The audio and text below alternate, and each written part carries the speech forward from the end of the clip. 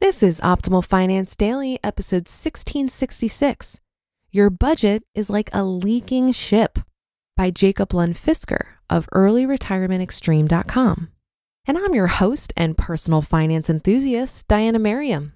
This is the show where I read to you from the best personal finance blogs on the web, with the author's permission, of course. And if you're looking for some financially minded friends, check out the Facebook group I run called For the Fi Curious. This is a joint group between Optimal Finance Daily and the Economy Conference, which is an event I produce. In this group, we aim to inspire you on your path to financial independence. So I like to share interesting articles, quotes, and thought-provoking questions to ponder together. I'm also posting questions that come in from this show's listeners in the Facebook group.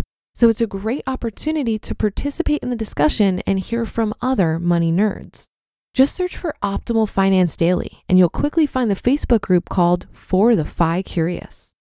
But for now, let's get to today's post as we optimize your life. Your budget is like a leaking ship by Lund Fisker of earlyretirementextreme.com. As far as I understand, wooden ships are never completely watertight. Especially older ships develop leaks and water gets in between the cracks when the boat is straining and working as it moves through the water. This water ends up at the bottom of the ship, under the floorboards of the lower deck, or the only deck, in a place called the bilge. To compensate for this and keep the ship from sinking, or at least the deck from overflowing, bilge pumps must be run on a regular basis to pump this water out.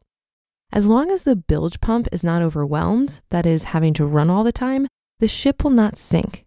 The average U.S. family, also known charmingly as a consumer unit, spends $49,638 each year.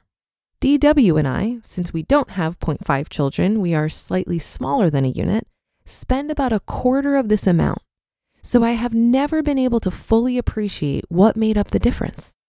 If we subsided on a diet of ramen noodles and junk food, our clothes were falling apart and our teeth were falling out, the difference would be obvious. However, if it weren't for the RV, which costs more to live in here than it would cost to live in a house in many other places of the country, the difference would be subtle indeed, and you would not be able to tell the difference. To understand the average $49,638 budget, a ship makes an excellent example. There are almost no holes in our ship. Consequently, I don't have to spend a lot of time working the pumps. Conversely, the average consumer unit ship seems to be full of cracks, and thus they need to be very productive at the pumps to keep themselves afloat. This is also known as struggling when things go bad and having a career when things go well. It's interesting to look at the cracks. For instance, if we look at a graph included in this article, $1,797 is spent on household furnishing each year. Wow! So it actually must be true that consumer units do replace their old furniture each year so that the family won't have to sit on last year's furniture when visiting for Thanksgiving. I heard this on a radio spot. Seriously, I'm not making this up. For apparel and services, $1,881 is spent. That will buy you a lifetime of jackets, about 6 at $300 each, the price point or quality level where you can expect 10 years of good use out of them. Do that for shoes the next year and pants the third, etc. And you should be set for a lifetime. Otherwise, $1,881 times 80 years of life comes to over $150,000 just on clothes. Isn't this just slightly insane? If I may fill you in on my pants situation, for the last 2 years, I've been wearing 2 pairs of 501s in the winter on rotation. Total cost about $70. In the summer, I wear a pair of Docker shorts, cost $20. When sailing, I wear a pair of high-tech pants, cost $150, almost 10 years ago. I get underwear on sale, usually $5 for a $15 pair. At least, I can finally see that eating out is really a national pastime. It has its very own budget category. $2,688 a year, or a lifetime cost of more than $200,000 simply to have other people prepare your food. If the average income is, let's say, $40,000 after tax, would you really want to work 5 years of your life just so that you can eat a meal you didn't make yourself a couple of times a week for the rest of your life? I don't know about you, but I can cook and eat a meal much faster than I can get to a restaurant, wait for the waiter, wait for the cook, eat, wait to pay, and then get home again. Transportation is also up there, almost the equivalent of having run the ship aground. At $8,758 per year, or a lifetime cost of nearly $500,000, the cost of not living in the right place next to where one actually wants to be is very high. The biggest problem is probably the sheer size of the ship. In general, the bigger they are, the more work they require.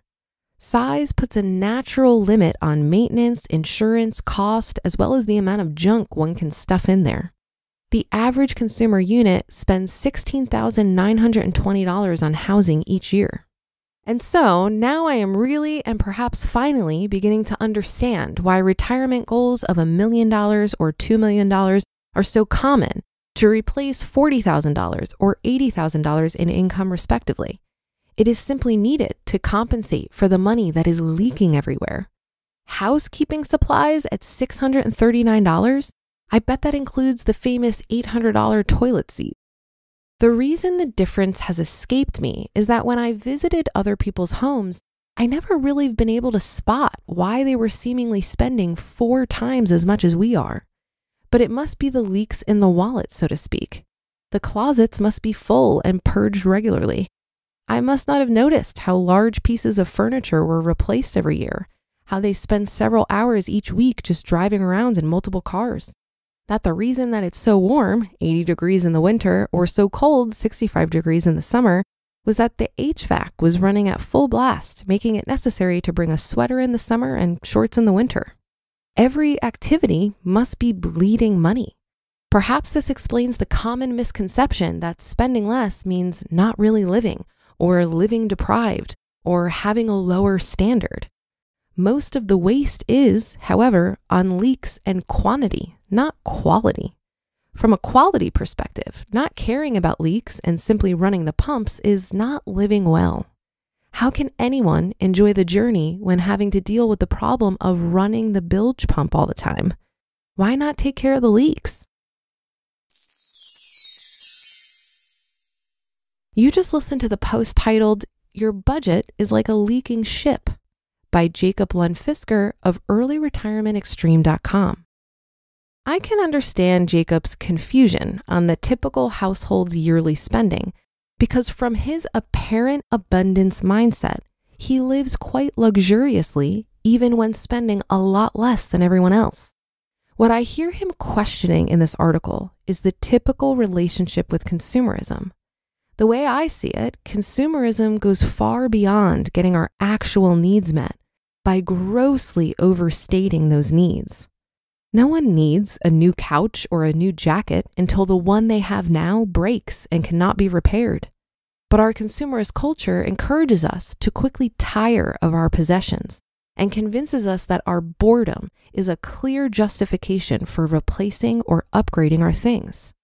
Investopedia defines consumerism as the idea that increasing the consumption of goods and services is always a desirable goal, and that a person's well-being and happiness depend fundamentally on obtaining consumer goods and material possessions. We've been trained since birth to be consumers, so I think it takes an intentional mindset shift to push back against consumer tendencies. Jacob appears to do this effortlessly, and I see that as a bit of a superpower when it comes to creating financial freedom.